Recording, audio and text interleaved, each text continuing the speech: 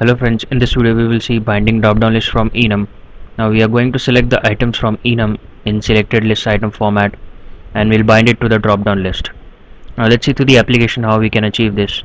Now we have a simple ASP.NET MVC3 application wherein we have our model, that is this is drop-down model, wherein we have one single property which is of type Enum, that is players.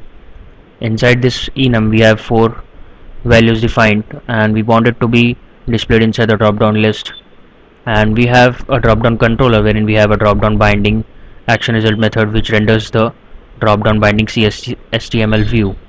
Now this view is a simple view which looks like this, and we are going to render a drop down list here. So for rendering a drop down list we are going to use drop down list for.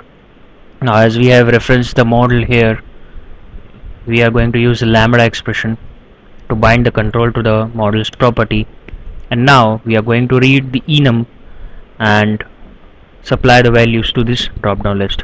Now to read the enum we are going to use get values method of enum,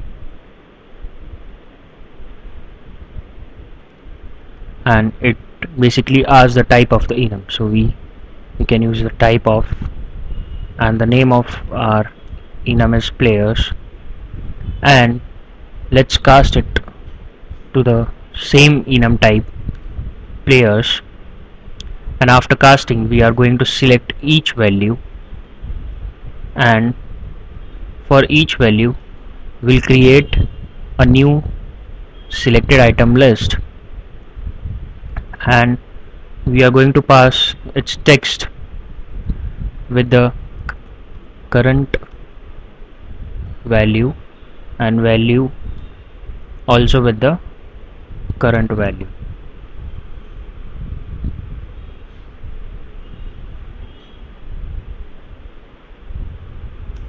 So we have supplied the values as well.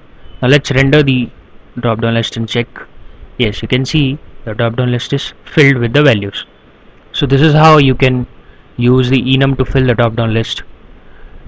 Thank you friends.